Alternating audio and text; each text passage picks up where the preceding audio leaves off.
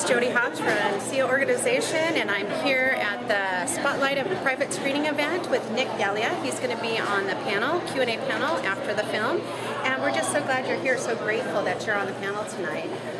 Can you tell us a little bit about Nick?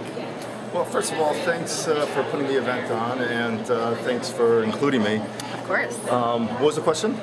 Just tell me a little bit about Nick and why you're here. Tell me a little about Nick. I'm going to talk about this on the panel later, but I was a victim of institutional child abuse. I was in a rehab under the guise, I was in a cult under the guise of a rehab from age 14 to 17. And the kids were being physically, psychologically, and sexually abused on a daily basis, and after 2.5 years I had to escape. We were in there incommunicado, falsely imprisoned, without a voice. Yeah. And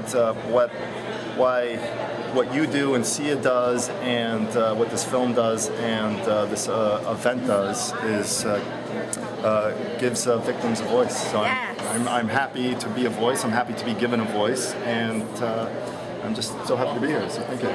Well, thanks for being here and being a part of this event. We have some really great organizations involved, and I am just so proud to be a part of this because it's such a powerful movie, and it sends a powerful message that we need to protect our most vulnerable, our children. And that's the message here tonight, is we need to start protecting our children and stop this institutional abuse.